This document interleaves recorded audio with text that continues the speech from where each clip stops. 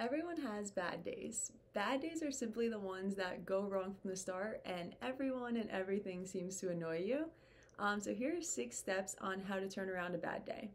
The first is to go into the bathroom, put some cold water on your hands, and splash your face.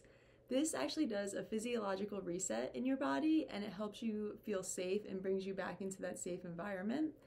And then I want you to look in the mirror and physically say, I am starting over. By putting those words out loud, it helps your brain comprehend that, all right, we're gonna do a little bit of a fresh start here.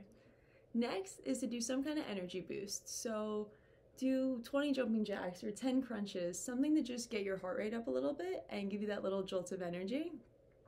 After that, it is good to complete one simple task. So it could be washing a dirty dish, changing the sheets on your bed, something that's simple and short, but it can help you give you that feeling that you're already switching the day up by doing something productive.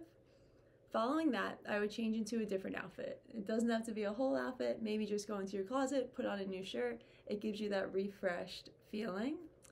Next, make yourself a nice drink, a non-alcoholic drink, such as tea, coffee, iced tea or lemonade, just something you can sip on while you're working or studying.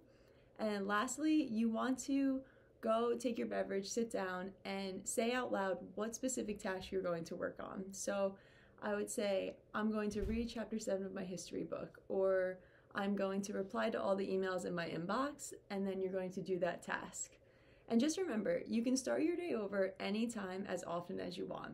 Don't let one bad moment ruin a potentially very good day.